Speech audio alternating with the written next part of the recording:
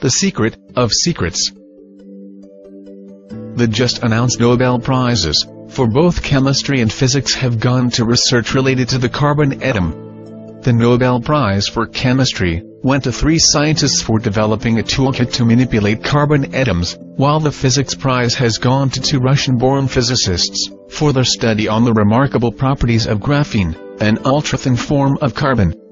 While announcing the Nobel Prize for Physics, the Royal Swedish Academy of Sciences stated, "Carbon, the basis of all known life on Earth, has surprised us once again." They do not realize how loaded their statement is. For what we have seen in graphene is only a small glimpse of the wonders the carbon is capable of, especially what awaits us in the very near future. Before we reveal the form of carbon that is going to change every aspect of our lives, so completely and so drastically, let us bring to your attention a few other related occurrences that have been making the news in the past weeks. Recently there was a flurry of concern in the scientific circles regarding the discovery of the sun's influence on the decay of radioactive elements on Earth. It was found that some kind of strange emissions from the sun are causing matter to mutate on Earth. Its influence on the decay rates of elements like carbon-14 has been especially worrisome and unexpected. Carbon, as previously stated, is the basic building block of life, as we know it.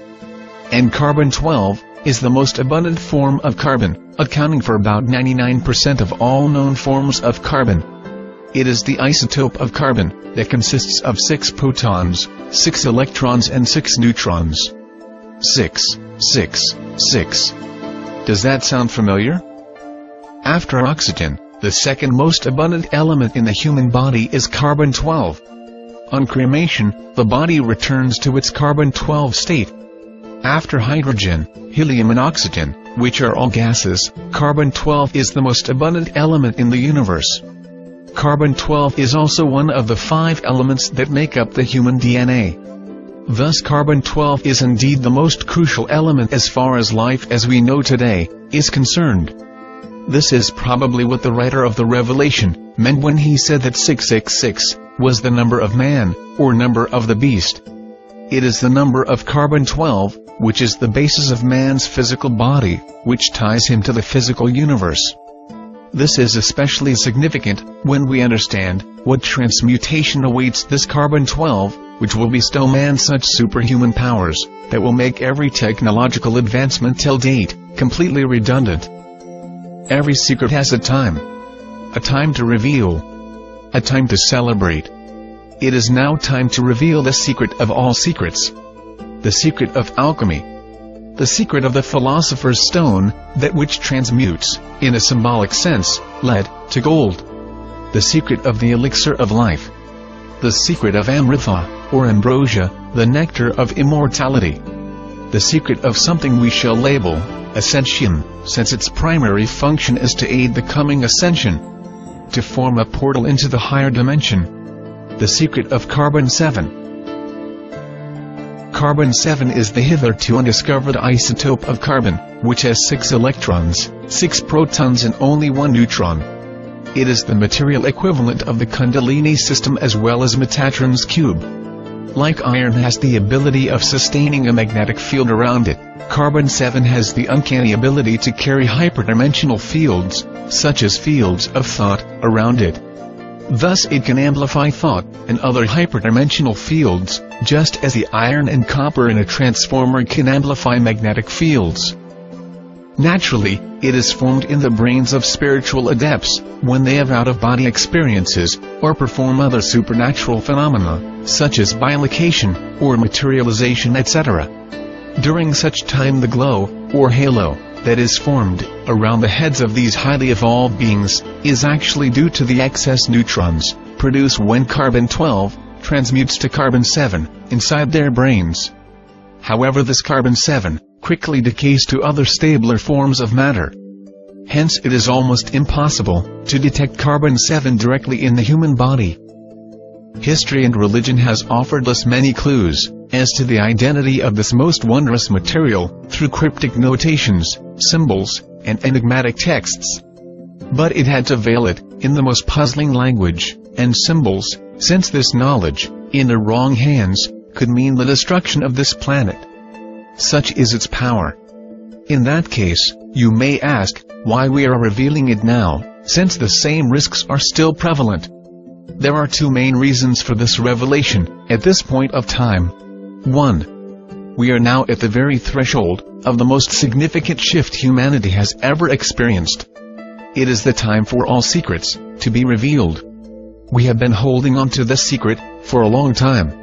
And nature has spoken, through signs, that the time for this secret too has come too.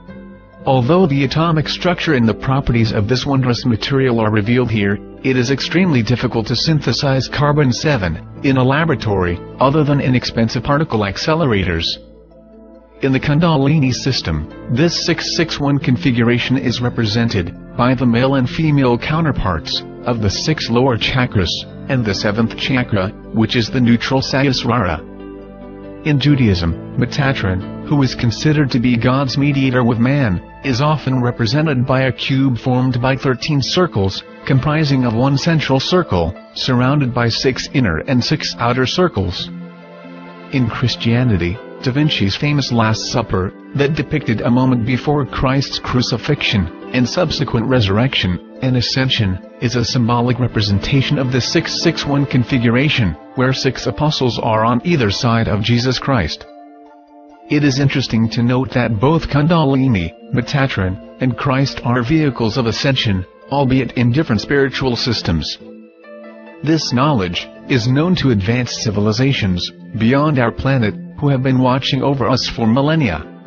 The release of this information, at this point of time, is also meant to accelerate disclosure.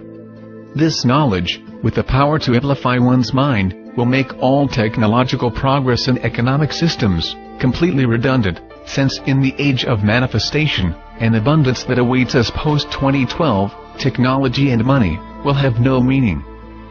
In the period post-disclosure, the conditioning of man will take place, during which time the collective mind of man will undergo a quantum shift to expansiveness. A critical mass of humanity will cross over from an egocentric, material life to an egoless, love-filled, and spiritual life. The sun's activity during this time will ramp up. The final transmutation that will be affected by the sun will be the transmutation of the carbon-12 in human DNA into carbon-7. This will empower man to survive the final double cataclysm of the super flare pulse shift and migrate to the higher dimensional new Earth. This is a timeline that we must realize.